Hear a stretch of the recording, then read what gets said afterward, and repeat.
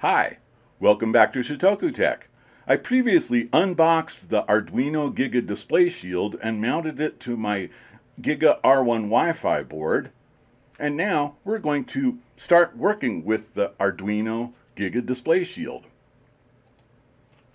The documents page for the GIGA Display Shield is multifaceted. There's a lot of information to take in here.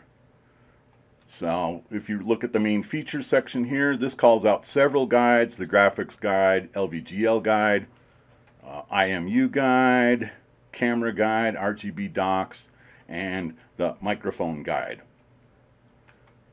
Under Essentials, you see suggested libraries, a list of built-in examples. I don't know what's under Learn, the language reference, LVGL documentation, tutorials. Again, here, this is breaking out the various facets of the GIGA Display Shield. Very interesting. There's a lot of layers here to take in. And then resources. Looks very handy. So we're actually going to be working through this article. Look for the link down below in the description. Getting started with the GIGA Display Shield. And this one is a multifaceted article in and of itself. At the very top, they're going to explore the graphics library. And this is the Arduino GIGA Display Graphics Library. That's a layer on top of the Adafruit Graphics core library. LVGL, Arduino graphics, drawing images on the screen. Here's a discussion of the core libraries you're going to want to install. And then when you install the Arduino GIGA Display Shield library itself, you're going to have access to the camera connector, the IMU sensor, and they have example sketches here for the IMU, example sketch for the microphone, and an example sketch for the onboard RGB display.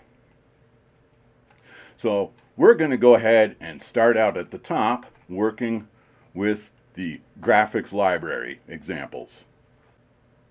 And that's on this page here, GIGA Display Shield Graphics Guide. Of course, the hardware and software needed, we're going to use version 2 of IDE, and you got to install the Arduino GIGA Display Graphics Library. There's a basic example. Here's a methods overview. Then there's a text example sketch, pixels and shapes, and it talks about what commands you need to draw pixels and shapes. Then there's a graphics touch example. Yeah, see here I'm running version 2 of the IDE. In Boards Manager, you have to have Arduino Mbed OS GIGA Boards support installed. And that's 408 version is what I have. In Library Manager,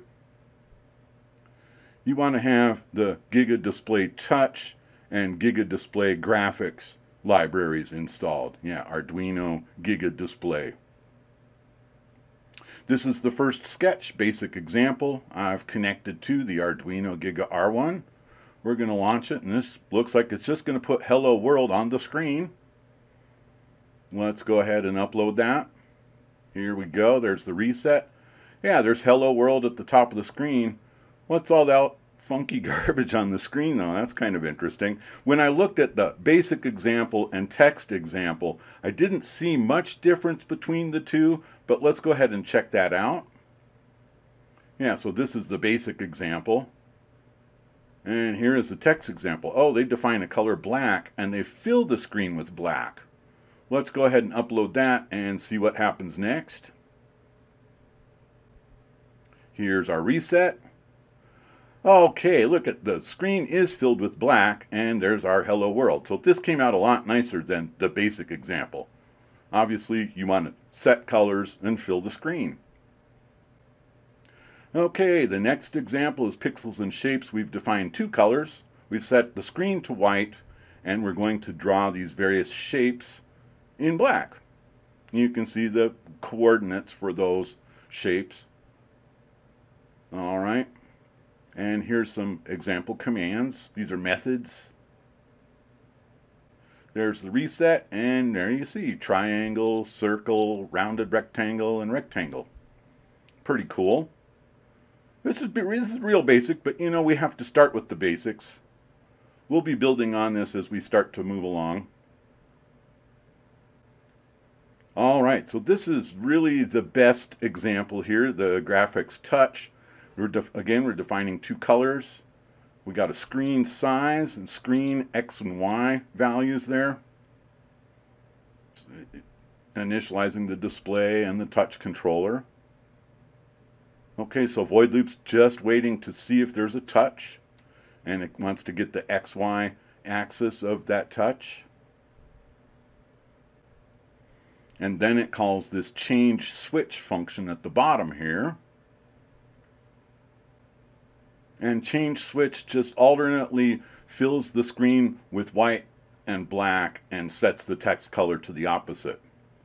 You know, that sounded rather boring because what are we losing here? Yeah, I went ahead and added the X and Y coordinates. I want those on the screen as well. So I added those 4 lines of code. Yeah, that text size 5 is a rather large font. You see, I have to go 450 and 500 because half the screen size is 400. All right, there's the reset. Okay, so you can see it's alternating the screen color at every touch and registering the XY value accordingly. So this has been pretty interesting. Like I say, we want to start. I don't want to rush through this. I want to go step by step through each of the examples. I might add something like I did there. Now, you may want to go back and watch Getting Started with Arduino GIGA R1 Wi-Fi. I have a lot more detail about setting up the board manager support and the libraries that were required for the examples then. So you might be interested in watching that video. Look for the link in the description below. Hey, give this video a like, leave a comment down below, and before you go watch more of my Arduino videos, please click on subscribe. Thank you very much.